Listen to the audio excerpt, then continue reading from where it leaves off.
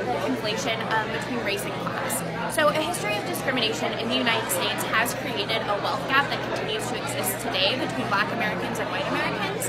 However, there also is a stereotypical association of race and class, such that white participants are more likely to rate a picture of a Black person as poor and a picture of a white person as rich. And so our project was seeking to explore this relationship beyond a racial binary. And so we investigated whether the conflation of race and class is linear, so such that people are perceived as whiter or they also perceived as richer.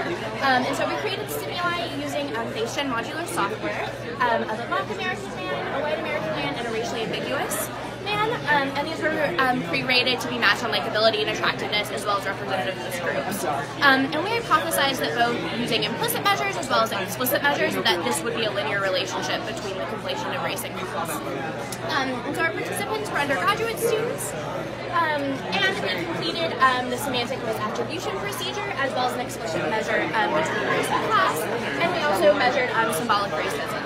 And so what we found was what we expected. So such that it does seem that it is a linear relationship between the conflation of race and class, such that our Black stimuli were rated as poor, our racial ambiguous stimuli were rated as richer, and the white stimuli were rated as the richest. And so our results do suggest that there is a linear relationship between race and perceived social class. And this also has lots of implications in the real world for things such as policy support. And we're extending these findings, looking at the point of subjective equality between the conflation of race and class and consequences of that as well.